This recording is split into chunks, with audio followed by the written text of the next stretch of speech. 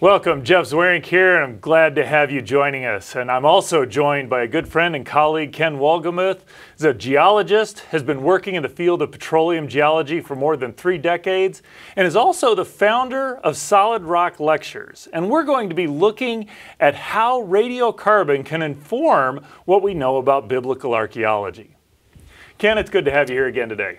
I'm so pleased to be here because my wife and I have been working for years to get here, and we're finally here, and we appreciate it. It's great to have you here, and I'm excited about our conversation today because, radiocarbon dating and radioactive dating often in the church is kind of viewed with a lot of skepticism. It kind of has a bad rep, if you will, which I find interesting because that is one of the tools that we often use to help us understand biblical archaeology and date things out of the Bible. So kind of give us a picture of the landscape. What does it look like, and how do we use radiocarbon dating to inform our biblical archaeology?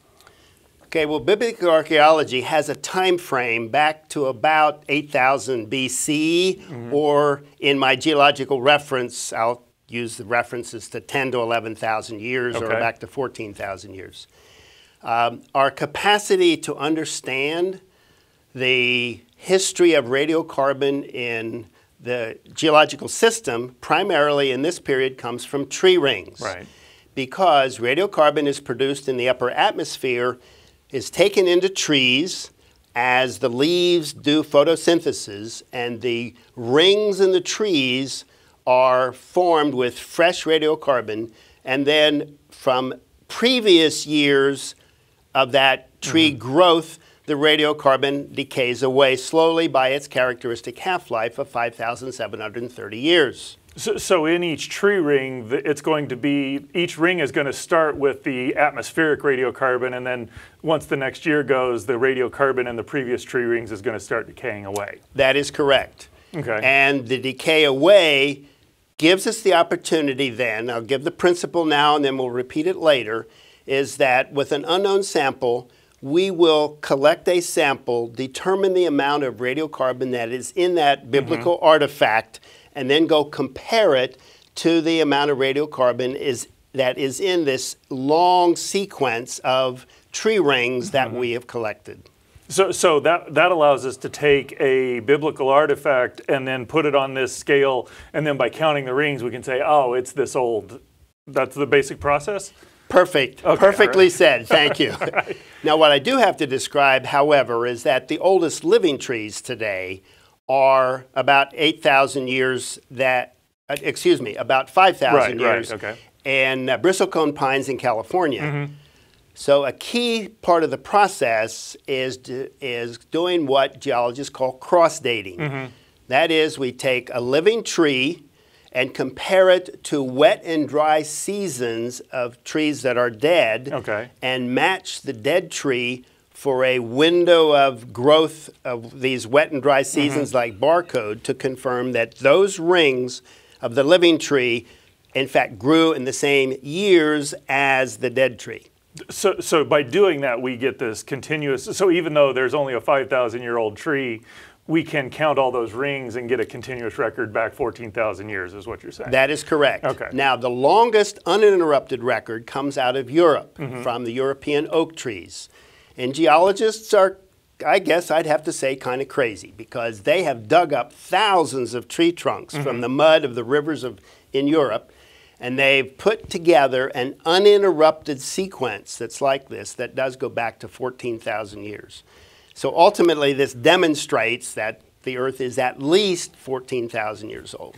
So we've got that record, we've got some biblical artifacts that we can now go align with that record and get some dates. So what are some of the things that we've been able to date, and does it affirm or contradict what Scripture says in terms of when these things happen?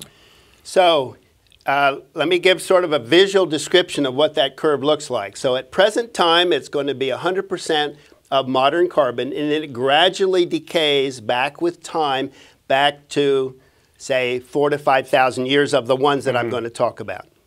So an artifact, we measure the amount of carbon in today, we go back and we find out what is the age, what's the tree ring count at that amount. And the two examples, I'll first start with the Dead Sea Scrolls. That's been done with the Dead Sea Scrolls, and it matches, the amount of radiocarbon in them matches with the tree ring count window about 2,240 years ago. So, okay, so that puts it before the time of Christ. So what is the significance of it being 2,200 years ago? It's before years ago, right? The issue is that certain scholars that are tech to be skeptic about the truth of Scripture or that it comes from God imply that the Dead Sea Scrolls were probably written after the time of Christ. So this dates it. This dates it. Gotcha, This gives okay. the Dead Sea Scrolls a date before. Right. What other sorts of artifacts can we weigh in with? Okay. One of the most fascinating ones is that Hezekiah in 2 Chronicles is recorded as having dug a tunnel from the Gihon spring to what is the Pool of Siloam.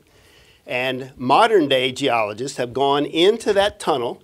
They've observed that it's been coated with plaster, and in the plaster they found a tree limb, a piece of wood. Right. So they took the wood, they went out and they did radiocarbon. They measured the content of radiocarbon in it.